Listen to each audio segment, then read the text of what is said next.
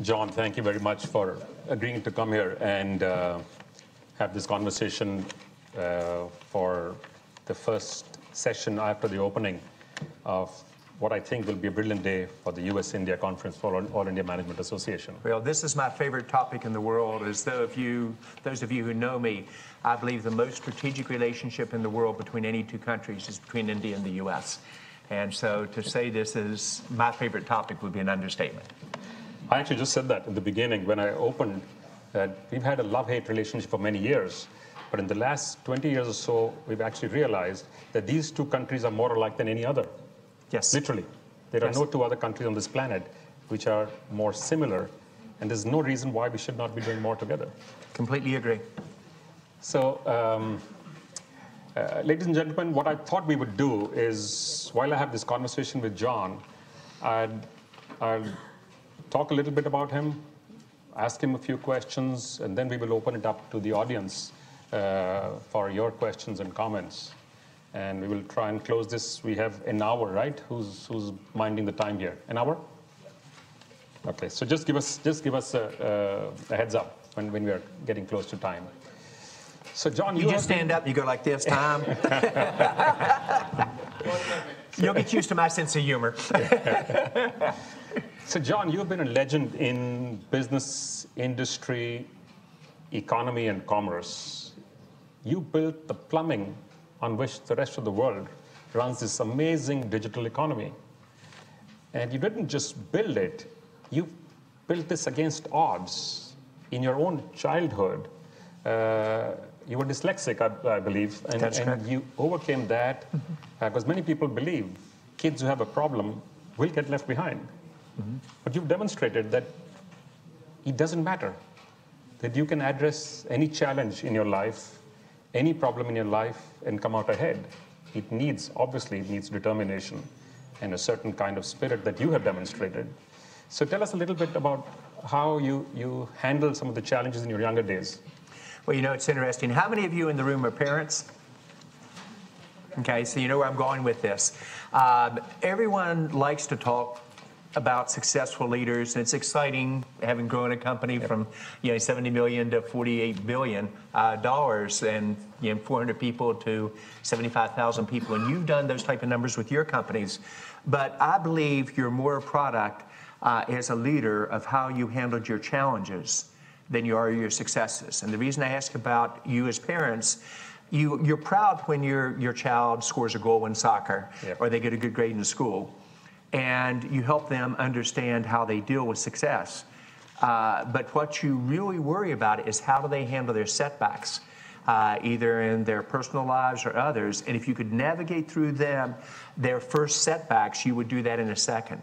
So I think we're more a product of how do we handle our challenges than our successes.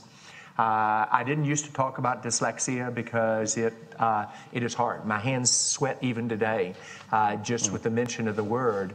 But I found that it's so important because so many people have kids or they themselves are dyslexic, and they think if you have a challenge in life, you never have a chance to play at a different level. What I learned through spatial education, and this is before dyslexia was even understood, Mrs. Anderson, a teacher, taught me how to do it. You take a weakness, you make a strength.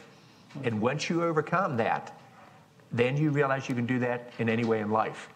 Once you overcome that, I've never made fun of anybody else in life, because once you've had a weakness where you read and other people laugh at you because you can't read, I read backwards, you don't make fun of other people unless they're very good friends and you can tease them. But it is that learning curve. And I announced the dyslexia by mistake. I would take our children to work day, and a young girl, and there were about 500 people in the room, asked a question. She couldn't get the question out.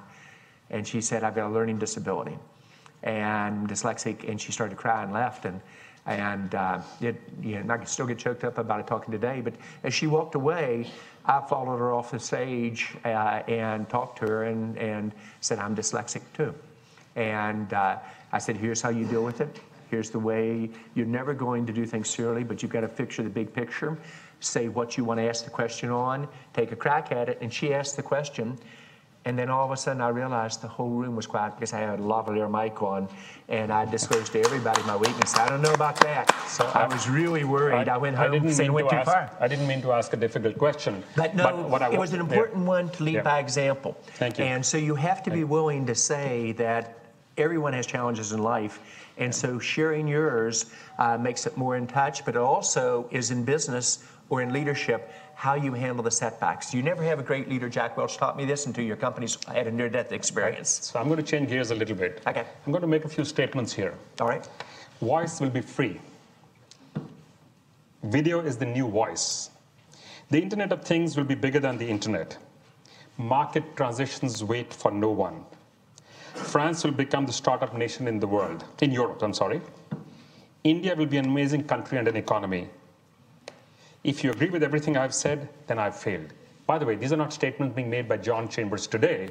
These were made by him over the years, many years ago, way before any of us realized that this was actually happening. So are you a futurologist, John? No, in part because of that weakness about dyslexia, I've always been crowdsourcing from the very beginning. And what I do is pattern recognition. And so once I see patterns occurring, identify the market transitions, and then I'm able to play out that chess game very quickly to what the most likely outcome would be. And then I learned early on in leadership, you've got to be able to take your concepts, which are often complex in dealing with technology, and make them easy to understand. So you can imagine explaining to the service providers in the world, whether you're in India or the US, that 90% of their business and profits was going to be free. And they didn't exactly like what I said, but what I was trying to do is get them to realize if they didn't move on to video, if they didn't move on to the internet, if they didn't move on to being a technology provider, not just a transport of voice, they would fall behind. So it's connecting that data, and in part because I'm dyslexic, I can connect the dots really quickly. So you're able to say, Macron is going to win in France when nobody believed that he'd even run, much less win, and be able to see perhaps outcomes around the corner. Wonderful. There's one more thing about you. You demonstrated amazing individual capability, capacity, and values. When most CEOs were flying on planes owned by companies, even when the companies couldn't afford it, you went ahead and bought an aircraft, but with your own money, yourselves. And I believe you're also super careful with how you use it. So, and you turned 10,000 millionaires out of your company. So what is it that makes you think about these things as an individual with responsibility more than most of us seem to demonstrate? I came out of West Virginia, and my parents, who were both doctors, trained me very early about the importance of giving back. And those that have the opportunity to get an education, or those that have an opportunity for financial success, I believe owe an equal obligation to give back. And it's deep in my DNA and how I believe. And I could have kept a lot more of the options at Cisco, and instead of having 10,000 millionaires, just had 5,000. But that isn't what it's about. I believe you share success and you share the challenges. I knew every illness of every employee, their spouse or their children, that was life-threatening, and we were there for them like no one else. And I still get calls from people I helped 20 years ago that weren't supposed to live, but because we opened doors at hospitals, et cetera, or helped them through the tough times, we changed it. Now, what the correlation is, however, many people get confused. Corporate social responsibility, doing the right thing, is nice, but they often separate it from profits. They actually are intertwined. In every country in the world where I've been the top corporate social responsibility player, I've had #1 market share and the highest profitabilities. And in today's world, and we'll talk about it later, on startups, I'm focused not just on startups, and I hope that they're going to be very, very successful, and I'm setting unbelievably ambitious goals. I dream big, but I'm trying to say startups will be the job engine for the world, and don't just do it in Silicon Valley, do it across all 50 states, and make it inclusion. Do it across all 29 states and the 7 territories in India. Do it across France, where nobody thought it would be startup nation ever. And so I'm trying not just to do startups and be successful, I'm trying to generate jobs and really make it inclusion. And so again, if I do my job right, hopefully we'll be very successful in job creation and a model for others to do the same thing. And candidly, usually the profits come automatically if you do it right. So doing good and doing well, I think, actually go hand in hand. And I encourage people in the room to think about that. It's also important in business in India, and especially now for high tech here in Silicon Valley, that tech can be for good or for bad. During the 90s and the first decade of 2000s, it was always for good. We have to get the image of technology back for good, and giving back is a huge part of it. So it can't be just about profits or ignoring the legitimate concerns of government or of citizens. You've got to say, how do we address the issues together on it? So I'm a huge believer in the combination of the two, and really what I'm defining is, I think, the next generation of capitalism. You remind me a little bit about my dad, by the way. When we had 100,000 people in our system, he literally knew everybody and their families, each one of them. And he used to say that you can be good and do good at the same time. Yes, you can. And if you run a business efficiently... And you saw the growth and you saw the profitability. Yep, on the plane issue that he was alluding to, that, however, was not one of my better decisions. We were all flying coach, and it made a difference of about $2 on the price of the share of the stock if everybody flew coach. And if anybody wanted to upgrade, they paid for it themselves. I did not think it was fair to ask my employees to fly coach if I wasn't going to do it, and if I was going to upgrade, including having a plane, that I ought to pay for it myself. And I was probably the only CEO in America who did that. It turned out nobody cared. And so I probably should have given away the money and let the company buy the plane. But it's kind of lessons learned, making a difference. Before we turn to India and startups, okay. I have a couple more. So what saved Cisco from this massive dot-com bust? We went through many challenges. You were like a machine. You were acquiring companies every other day. You were building this thing into some... Nobody imagined that this company would get to where it did. Yes. So what is it that you had learned? What is it you were doing differently from the competition, differently from your friends in the industry? Yes. What allowed this thing to become this amazing machine? Well, we went through a decade of explosive growth, growing at 60 to 70% per year for a decade. And I mentioned the numbers, 400 people to, at that time, 40,000 people. Yep. We hit our forecasts each year, plus or minus 1 or 2%. We were that accurate on the data capturing and extrapolating out what did it mean. We were on top of the world. We were the most valuable company in the world for a very short time period. I wish we hadn't done that, but that's a separate topic. All of a sudden, we hit the dot-com bust. And we went, if you can imagine, from 70% growth in orders the first week in December to minus 30% in January. And 25% of my customers disappeared. Didn't stop ordering, disappeared forever. And it was free fall. And once I saw the data in January, obviously my own information systems had failed me because it didn't signal this. And so I went out and went on a 2-week tour around the world. And I came back, and on the way back, I realized that I was going to have to change the company dramatically. And I ran on the treadmill till 4 o'clock in the morning that night. I called up my executive team. We all got into the office by 6:30, and I said, we're going to restructure the company. We're going to take headcount down. This is a 100-year flood. Our survival is based upon this. And then it's classic for how you deal with a problem. You first say, was the problem largely self-inflicted or was it market-inflicted? I felt that it was market-inflicted. By the way, the market did not agree when I announced it on it. And then I felt that our strategy was right. We'd seen the growth, so I was not going to make dramatic changes on the strategy, but I had to structure the company differently. And then I painted the picture for what we looked like later, both for our shareholders, our customers, and others. And we made all the changes in 51 days. And on day 52, we started gaining market share again. And our peers still did not think it was a problem. The press was still beating us up about, and how did you guys be so brilliant for a decade and now you're a bunch of idiots, especially the CEO. That's when leadership is lonely, and you have to navigate it through yourself. Yep. But we made the changes, and I'd like to say we just out-executed all of our competitors.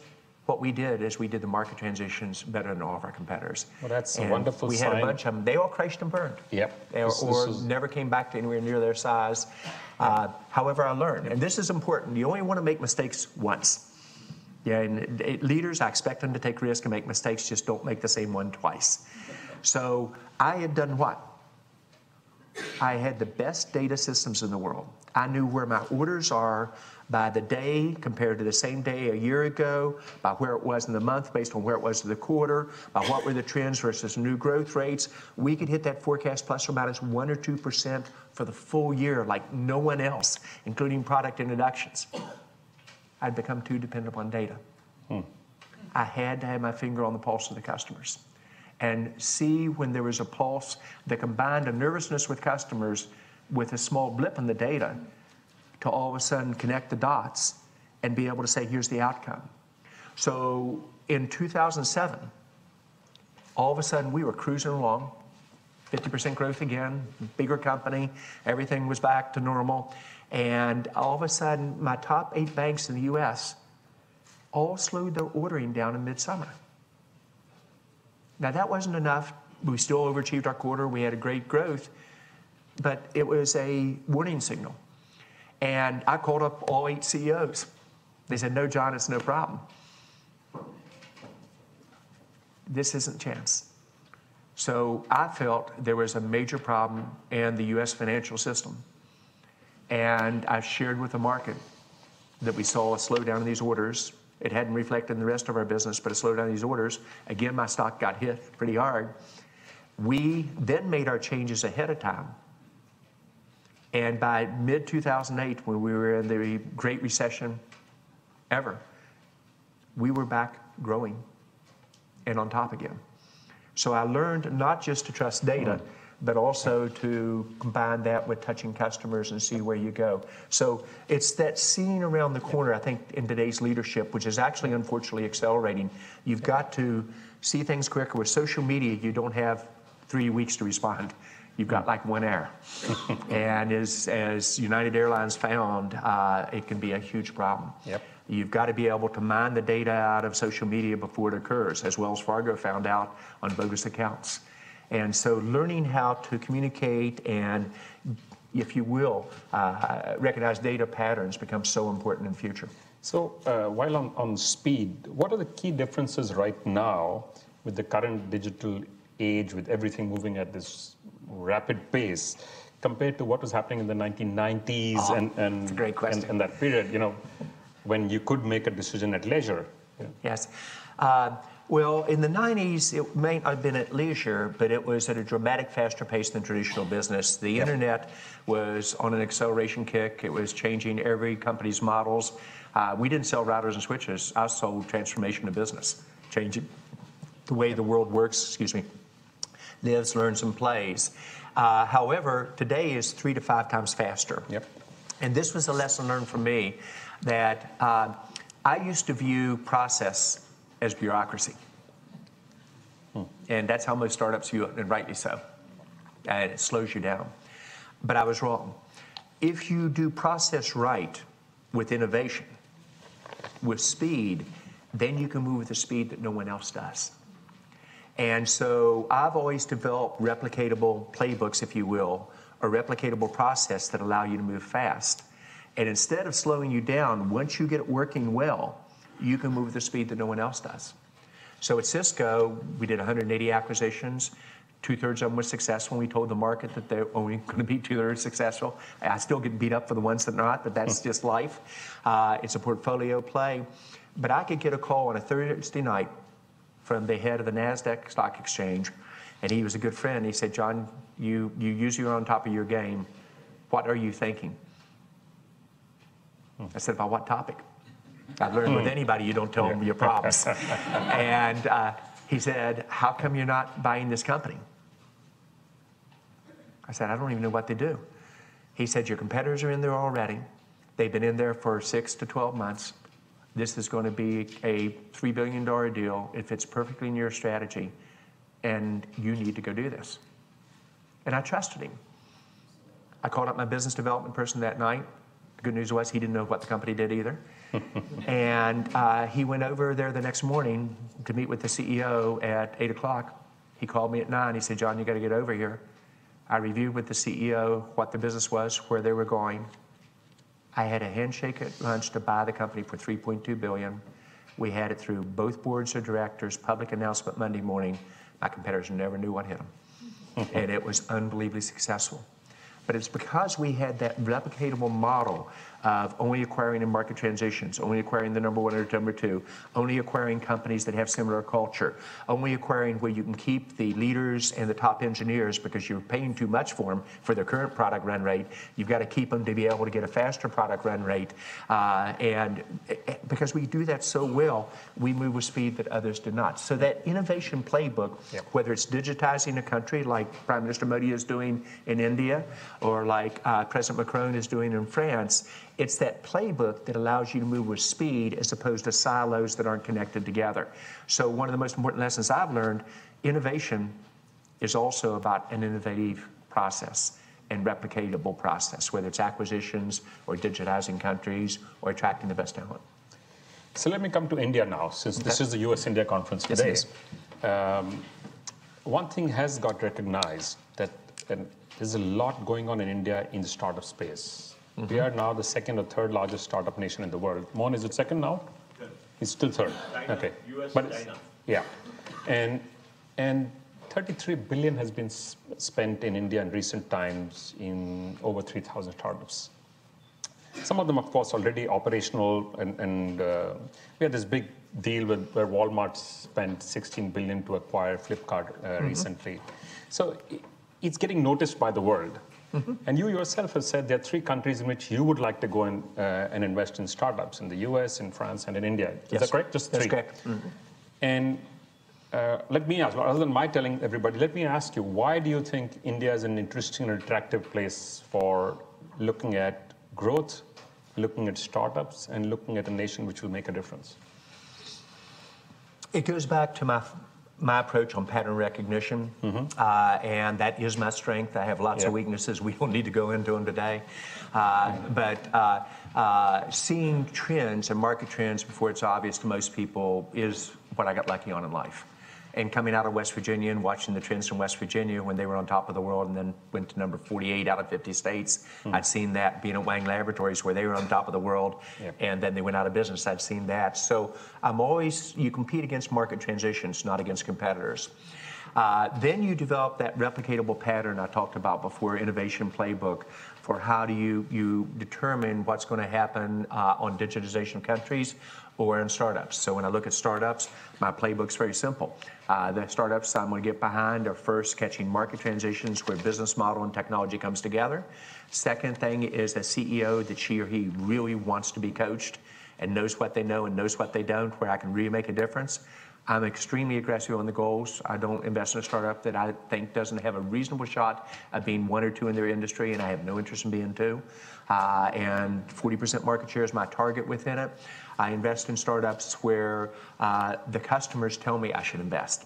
Just like the NASDAQ told me I should buy the companies, almost every company I bought, my customers told me to buy. Same thing when I invest in startups. I go to their customers and say, what do you really think? And then I look at it. So I get a replicatable playbook. The same thing's true in countries. I invest in countries where there's a clear market transition going on. That's number one, that the citizens really buy into. Not a few, but the citizens in total. Then I bet on the leader. No surprise there. Jiang Zemin in China, 1995.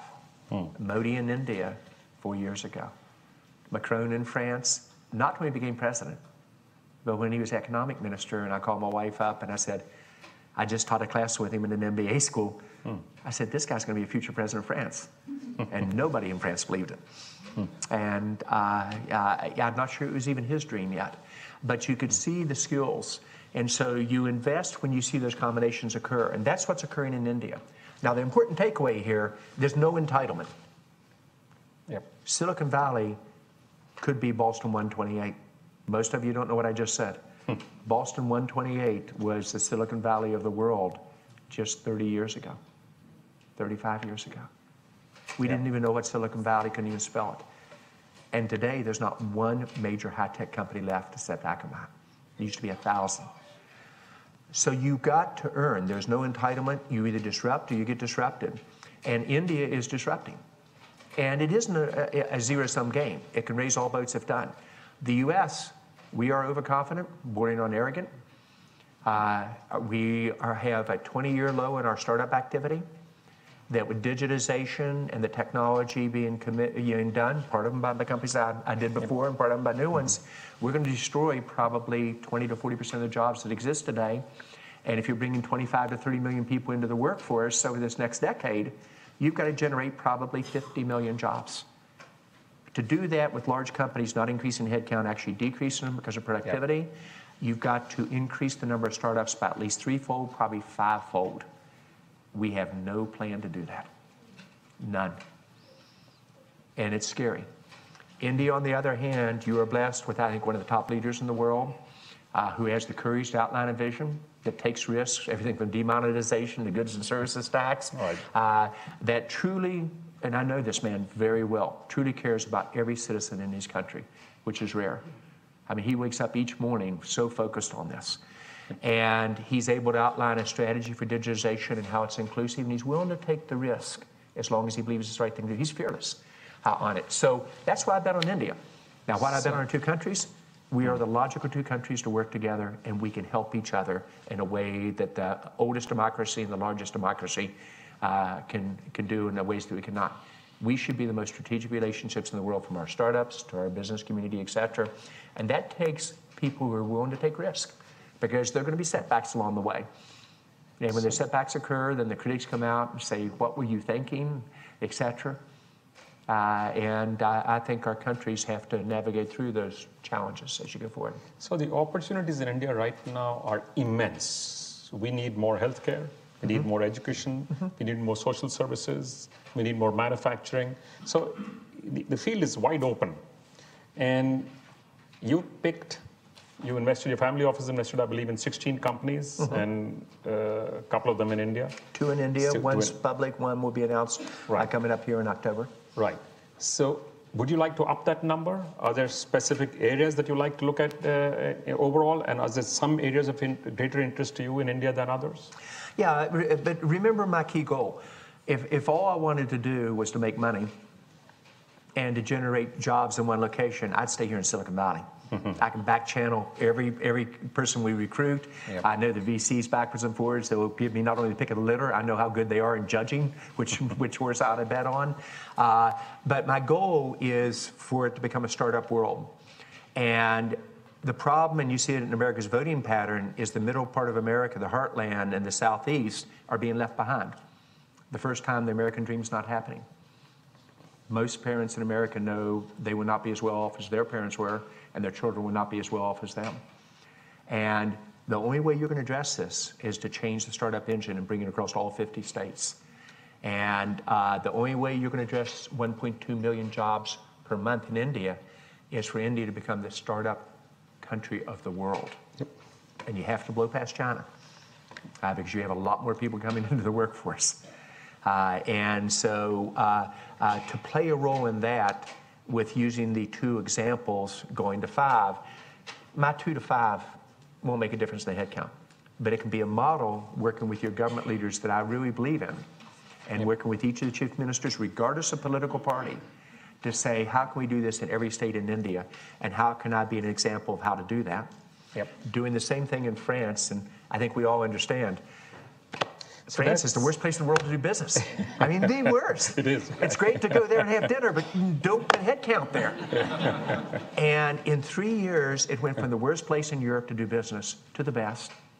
Its startups, and I'm a huge believer in numbers, as many of my colleagues are here today, went from 140 high-tech startups per year, flatlined for 10 years, to 743 last year.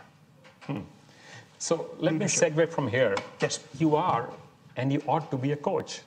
I love being a coach. Yeah, a teacher. Because your experiences are absolutely amazing. What you've done yourselves, what you've seen happen. And mistakes made. And mistakes made. And incidentally, in our companies, we have a saying, we actually encourage everyone to make mistakes.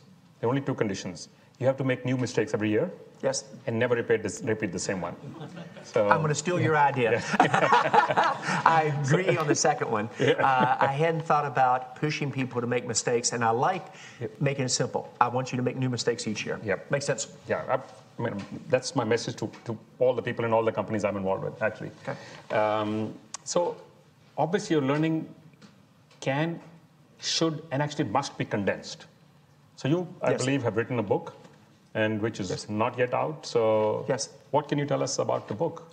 I'm sorry I'm not giving you folks to ask a question. I just have so much stuff to ask. So well, we'll do both. I wrote the book. I thought a book should be written about once you're dead. And so I had zero interest writing a book. Dyslexia, it's hard for me to write. And so I did not want to do it. And it's like my first acquisition. If I'd known how hard it was, I wouldn't have done my first one.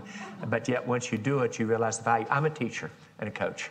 And I wanted to share not the lessons learned looking backwards, but the lessons learned for what the future is in this new startup world. And whether that's an individual that leads a small 2 or 3 person organization, or in government, or a big company, or startups, I broke it into 13 chapters that teach about how do you learn to identify market transitions, how you do an innovation playbook, how you deal with the media, how you deal with good times, but also, most important, how you handle the bad times. How do you reinvent yourself? How do you get ready for the next chapter? So it's a book that's coming out here at the end of this month. Obviously, and you know this very well, you don't do this to make money because it slows you down. But it's my teaching book that I hope that people will say this is my go-to book whenever I have an issue on politics, or when I have an issue about how do you deal with setbacks, or I need to revisit a little bit, am I missing a market transition? And so, you know, it's my honor. I just got these books yesterday, and it's not available in general, but this is my first book I'm sharing. It's Thank for you. Thank you very much. But what I'm after on this is how do you get something that really replicates that people can learn from? And so instead of me doing the 16 startups, how do we do it on a much larger basis as you go forward? John, the photographer wants us to stand and get a picture with this book. Okay. If you will, for a moment. Sure. There you go. Why is the first dot blue? It's the conclusion. So you connect the dots to make the prediction voice will be free. You connect the dots to say India will be the next China. You connect the dots to say France will become the startup nation in Europe. You connect the dots that if voice is going over the internet and data is primarily what went over the internet, voice is such a small load on the internet that the new challengers will give it away for free.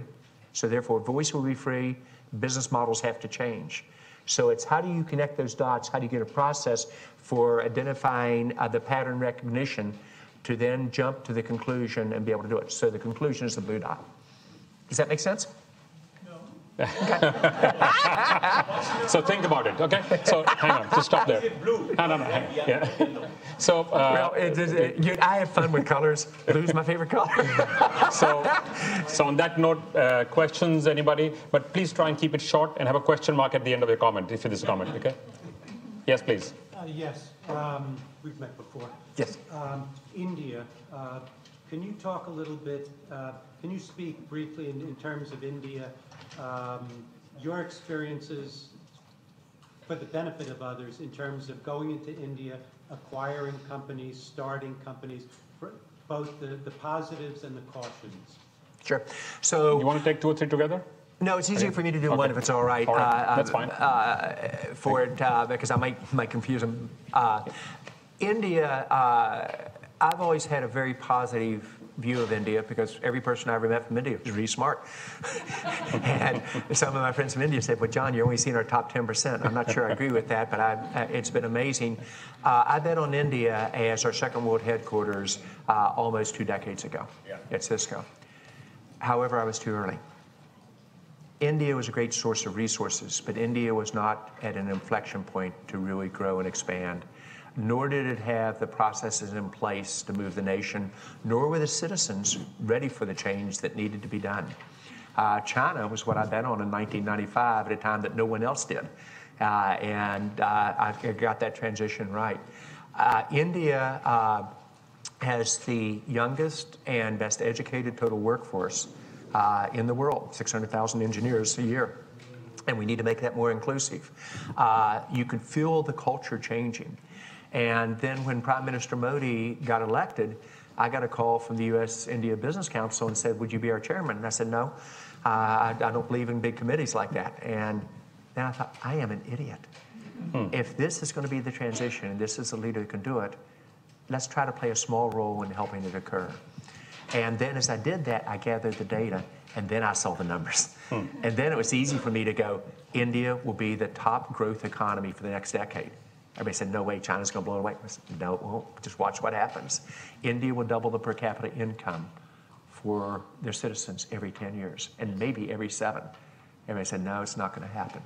And they're going to try to do it in an inclusive way, not just where 90% of the venture capital goes into, literally, unfortunately, 6 cities, trying to say, how do you do this on a much broader basis? Does it have lots of risk? Oh, yeah. Chances of success, lots of bumps along the way, and there'll be setbacks, and the minute setbacks occur, all the critics will come out and say, see, I told you. But if I were betting on one country in the world right now, it's India you bet on. Preeta, hang on. John, I come from a healthcare background. Mm-hmm. So You've been unbelievably successful with a number of hospitals and everything else. We're trying. So, what are your inputs on our recent Modi Care, which is the world's largest insurance program and promises to be? What do you think as challenges and the opportunities for the startups and businesses? There's a lot of excitement and there is trepidation, so your inputs would be greatly valuable. In case you're aware of or not, this is going to touch 500 million people. It's a new healthcare program announced by the government of India. Yes. And popularly it's being called Modi Care. Okay. And it's just been launched. So the first time I met with Prime Minister Modi and we talked about the 11 planks that he was probably going to use for a digital India, healthcare was one of them. And he knew that he had to go in a sequence, but keep the picture of not each of these being individuals, but how they came together in total. Because you can't do healthcare without infrastructure and technology. And you can't do it without smart cities. You can't do it without changing the education system. You can't do it without startups, as you alluded to. Also, it's very important, one of the hardest things to do as a leader is as a young leader, you think you have to know everything. You don't. So it's important to say when you don't know a topic real well, I know the concepts here well. I think it is a very logical move to say, how do we bring this across the nation? And I think you have to solve the healthcare problem in a way that Europe did not and the US did not. Because with the number of people, if you don't do it differently, you will leave people behind on it. And so I like the concept a lot. I'm not as familiar with the elements. If you ask me about digital India, I know that one cold. If you ask me about manufacturing in India, I know that one cold. Startups. The healthcare one I only know concepts on. But my initial reaction based on what I've seen is it's a very logical move. Again, there are going to be risks, and you've got to dream big. You know, if you think about it, people dream too small. And the great leaders of the world, Shimon Peres, always taught me to dream bigger. And my regret in my time at Cisco, and I won't repeat it in my startups, I need to even dream bigger. Even though many critics would say I dreamed too big, took too much risk, I go the other way. And you've got to be willing for setbacks along the way. So I like the concept a lot.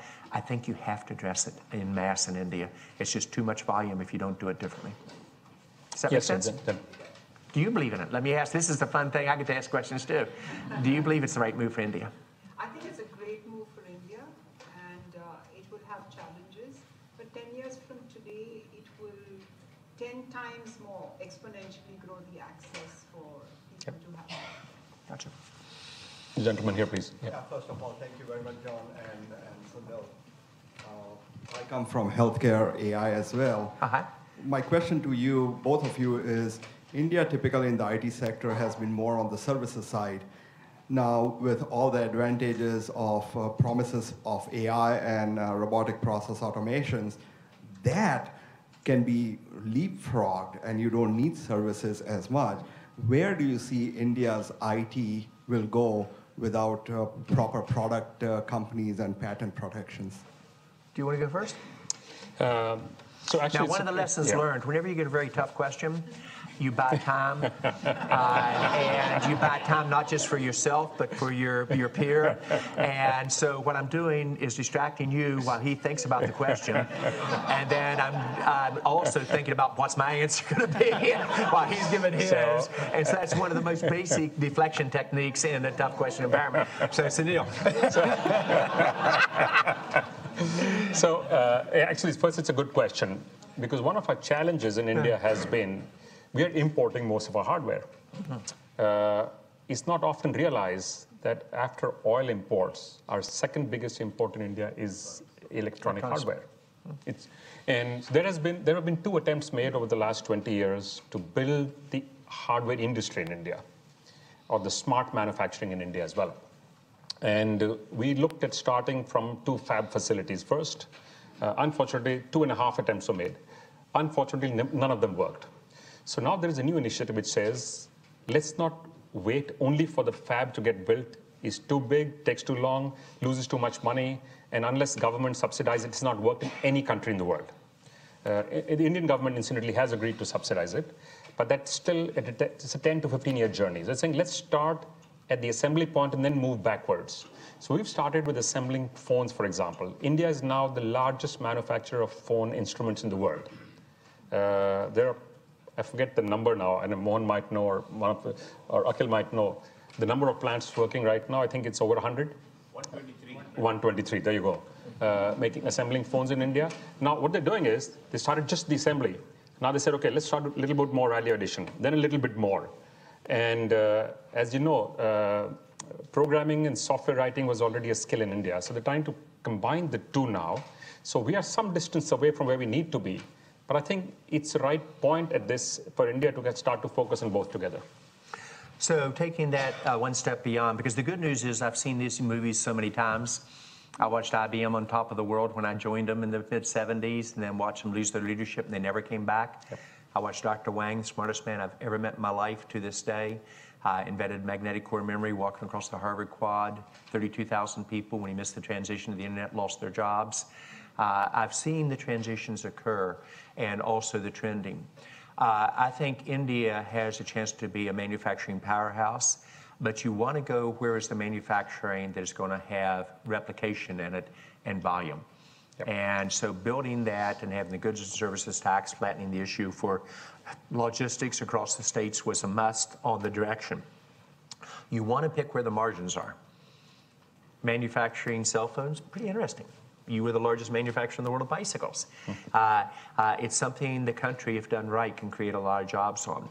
But you want to pick where the margins are going to be in the growth. Manufacturing, not mobile phones, but manufacturing technology like routers and switches, not going to be a lot of margin there, or drones. So you want to go where the growth is in terms of the approach. Most of my startups are a combination of hardware and software, especially software on it.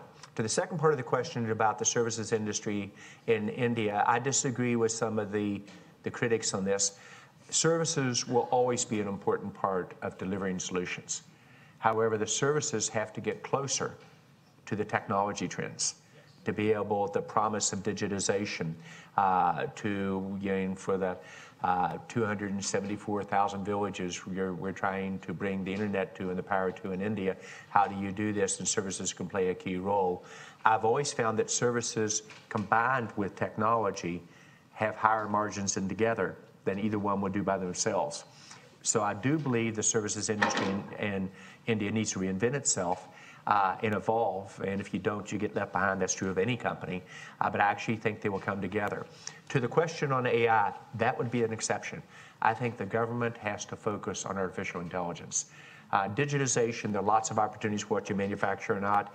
But if you watch what I think China clearly understands and the U.S. is learning, artificial intelligence is too important part of a country's leadership to not play a role there. So I think it's very important India focus on artificial intelligence and the fab plans to go with it. So India is doing some interesting stuff. We built this platform called the India Stack. Completely voluntary effort from Indians from California, Indians in India together. I believe it's the world's largest and the most efficient system built so far of its kind on which you can have multiple services ride. It's an open platform. And you can have payment services, you can have security services, and all run in a secure environment. A new one being considered now is for healthcare, to the point that Preeta made. How do you build such a large system? You obviously need a strong foundation. So there is some of that work being done, which will allow us to catapult and jump a few stages of development in the future. We have to keep at it, though. The difficult thing is you tend to lose steam when you go along these things because it doesn't happen tomorrow. Yes. But I think the lesson learned, you and I grew up at a time where linear thinking worked. You do it 3 to 5% better. Yep. You can do it over 10 years. Those days are gone forever. Yeah. You leapfrog or you get left behind. You take the risk or you get left behind. You have to move before you have all the answers. You have to be willing to make that one mistake a year in each of your groups. And often society, and especially the media, is not prepared for that, nor are politics, as you're seeing in the U.S. And so it's how do you really adjust to this new pace, and how do you make it inclusive that becomes key? It's a great question. Question. So John, you're a man of seeing the dots and seeing trends in the future. So what is your take on blockchain and cryptocurrency? Because with India's potential, Digital India program and the potential of investment, technology, software, jobs, and also on, that has the potential of changing the way we perceive economy, markets, business, etc. Yes. So two things. So two questions I have is that really happening the way that they projected? There's one side, there's a lot of believers in this. Then they have the feds of the different countries that are vigorously rejecting, kind of, putting, holding that back. Yes. What's your take on that? So how fast and is it really happening the way we expect it to see? Thank you. So this is another, I think, great question. Is it's so predictable in technology. We always get too excited too quickly. Then about the time we give up on it, then the elbow happens. Now, there are a few exceptions, but that's pretty typical in terms of the trends. Cryptocurrency and blockchain, I think, are important elements of technology, but they're not the foundation. I think both of them have tremendous capabilities and transformation. And when you think about cryptocurrency, I think what your prime minister did in a weekend, and it was full of risk. And I hope I would have had the courage, if he asked me, should have you done it, for me to say yes. I didn't know he was going to do it ahead of time, although I quickly became one of the strongest outside supporters. You digitized your economy in a weekend with a little bit of pain. So I think for India to be involved in both those areas is important. But I think it's more important for your total digitization effort. How do you bring this to life in digital manufacturing? How do you bring it to life in education? How do you bring it to life in healthcare? How do you bring it to life in smart cities? And you combine these not as one is the answer. They're just elements of a digital world that we live in. If there's one element, however, I would want to be really good in, it would be connecting 500 billion devices with artificial intelligence to get the right information at the right time to the right person or machine to make the right decision. That one, I do believe, will be extremely, extremely valuable. And this is set up for India. Okay. Today, I'm going to... Sorry. Go ahead. An artificial intelligence engineer in America, a really good one, might cost you $1 million a year. Individual contributor.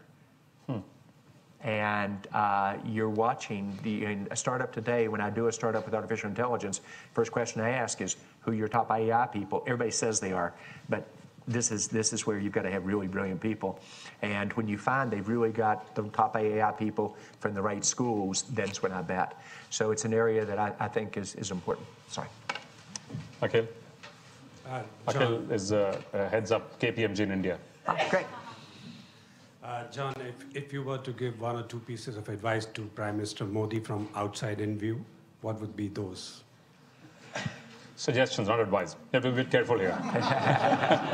Well, it is interesting. Your Prime Minister is, I think, one of the top 3 leaders in the world, and one of the top 3 leaders I've ever met.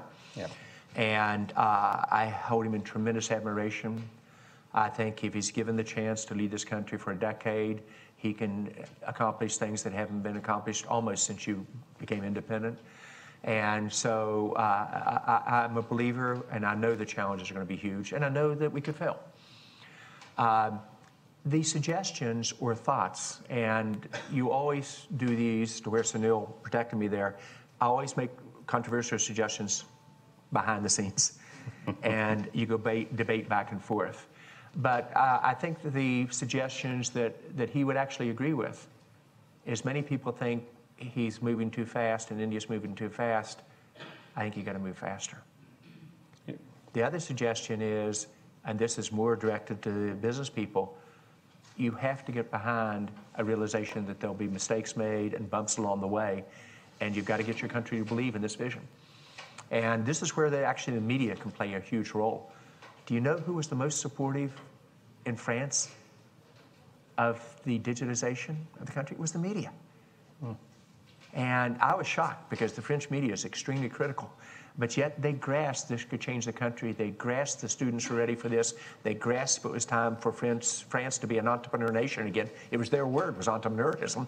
And they were ready to make the risk. So I think it's important the media unite behind this as well. You are absolutely right. India has done more reform in 3 years than in 30 years. And by the way, we've done a lot in 30 years. Yes. Yes, sir. And the young lady at the back. Yeah. Yeah, my name is Upendra, and John, I have seen you many, many times. Wonderful content, always mesmerizing. Munjal Sahab, you remember 40 odd years back, in a marriage in India, 3 things would be given to the bridegroom, you know. One used to be a bicycle, by the way. Bicycle, yeah. made by Hero. Yeah. HMT watch, yeah. and Murphy radio. Correct. You remember? People from India probably remember that. Yeah. Murphy is completely out. You have invented, reinvented, and there's a huge opportunity. Electronic vehicle is another wave coming in India. From a lens of an industrialist, how do you see the growth for inclusive growth I'm talking about? I come from a village, you know, farmer's land, right? So when the land is taken over for the development of the nation, why they are left out from the inclusive growth? Because when you take over the land, right? Okay. These guys given. Yep. Let me respond. I'm trying to get everything in. Well, I can take a crack. I actually know this one pretty well. Go ahead. This is the same question for every country in the world. Yep. The U.S. is in the exact same opportunity and challenge. If the inclusion is just Silicon Valley, Austin, Texas, and New York, we're going to have political unrest. And you're going to have and have-nots that are going to make the digital divide look small. And so it has to be addressed and it has to be inclusive. Your leadership and your prime minister gets that. And it has to be across 29 states and 7 territories. And you've got to have the courage to do it. It starts with a national plan. We're the only country in the world, in the U.S., we don't have a digitization plan for our country. Your country does. Then off the plan, what are the elements that have to occur? And if you don't address them in combination, as opposed to serially, you're not going to achieve it. You have to get a startup nation across all of your states. You have to change your education system, and it's got to be much more inclusive. It can't just be your top 20% of your population getting a reasonable education. You've got to realize that if you combine smart cities with education, with startups, with a vision for a country, then it can become very inclusive. And then you put your chief ministers in competition in a fun way, regardless of political party. Which you started, by the way. Yes, yeah. And you let them sort through it. So I think the country's headed in the right way. I like a healthy give and take in terms of the overall approach to politics that go with it. This is a very important consideration for India. For India to develop, the rural India and the rural economy has to develop. Yes. Because most of India lives there. And there are 2 reasons we need to do it. One is defensive, that if you don't, that'll go down the tube and India cannot develop. And on the flip side, if you do, and I'm saying if you even look at it, forget the human angle, which is absolutely, absolutely critical, even if you look at it purely in economic terms, that is the single largest potential growth market in the world. Yes, yes. 68% of 1.3 billion people lives there. Yes. Just imagine if you can turn this around, what consumption, what market, what growth you can get will be bigger growth than you can get in Europe or in North America. So you're already going to be the fastest growing economy in the world at 7%. Yep. I think if you digitize the country and you make it inclusive, yep. double digits are within your grasp, sustainable, maybe yep. for a decade. Yep. Yes, please. Hello, my name is Tanya Tandon. I'm a undergraduate student at UC Berkeley. You mentioned only acquiring companies with a similar culture, and we know Cisco is known for their leadership in CSR and sustainability. Recently, Modi ji in 2013 introduced the Companies Bill, which encourages CSR through philanthropy in the top companies in India. How else can we establish CSR in India, not only with startups, but SMEs as well, and implement CSR and sustainability in the long run? And what are the potential benefits for CSR in India, and where is that intersection between politics and CSR? Simple question, it'll take me about 1 sentence. A little bit of humor. It's the right questions to be asking. And Sunil and I actually had this conversation backstage about it's so important that those companies and groups in India that are successful give back and do it on a larger scale. more consistent. Your company's always done it, but you're the exception, and it needs to be more of a general rule. The second issue is, and this is a little bit controversial, I think our generation did not do as good a job as we needed to in this area, especially on inclusion of gender and individual groups. I think the millennials will solve this. And that's where all the job creation is going to occur. Small business, startups, and growing. And the one company, Unifor, that I am public about, that I've invested in, and a brilliant young CEO and a mesh, and he is really good. He started a program about a year and a half ago, after we'd gone back and forth on issues of just requiring one female to be interviewed for every job opening. He didn't give out any quotas, didn't do anything else. Wonderful. And he went from 24% gender diverse to 34% in 14 months. So I think the millennials is where you correct this issue, both on corporate social responsibility, but especially on inclusion, and that's where the jobs are going to be. Fantastic. So I'll just take a minute on this. I'm sorry, no more. We have to wind up now. We won't take any more questions, but I will respond to this. So while we were doing things ourselves, John, and also some of our, I have to say, many of our friends in industry were doing it, but it was considered a very Indian thing not to talk about it.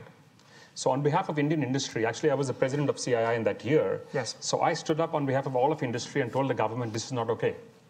You should not pass legislation which forces company, and many of them will be tempted to fudge their numbers and fudge their books. Or they might write things they're already doing as training, employee benefits as CSR. But I have to admit I was completely wrong. There is absolutely fantastic work going on right now. For the girl child, for the disadvantaged, for access to villages, for clean drinking water. There is some amazing work that companies are doing. Not all of them, but many of them are doing a fantastic job. And I think it's been a very good move for India as a nation. But you're right, we do need, more of us need to do more of this. But it's the same comment about dyslexia. Yep. Why do I talk about it? Yep. Because people see that you can overcome it. If you talk about it being an important part of your vision and others are examples, and you're very profitable, they see why that occurs too. So I actually did have Madeleine Olson from the United Nations come and twist my arm. She said, you must talk about this. And I'm sorry, we don't. This culturally, in India, it's considered bad to talk about yourself and things you do because you give anonymously. You don't publicize it. And she said, no, for the very same reason. She said, you need to talk about it because not enough people are doing it. Others who look at these entities and these people as examples need to see that this is a good thing to do. And it pays back. I mean, you cannot even calculate the goodwill that you generate. It's immeasurable. It's absolutely amazing impact. So I had promised Rekha yesterday that this would be the best session in the entire conference. I told Solomon this will be a great conference, and this will be the best session. And I think I was absolutely right. Would you guys agree with me?